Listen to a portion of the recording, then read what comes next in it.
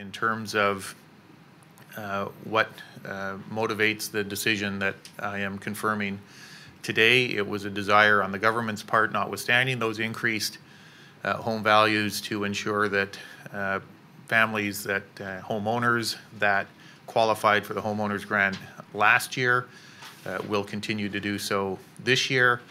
And as a result, the threshold for qualifying for the homeowners grant is rising to $1.6 million.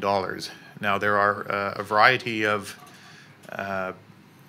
aspects to the homeowners grant, including the basic grant, a seniors grant, and then an additional amount for folks living in more rural and northern parts of British Columbia. And the threshold for qualifications across the province will be 1.6 million.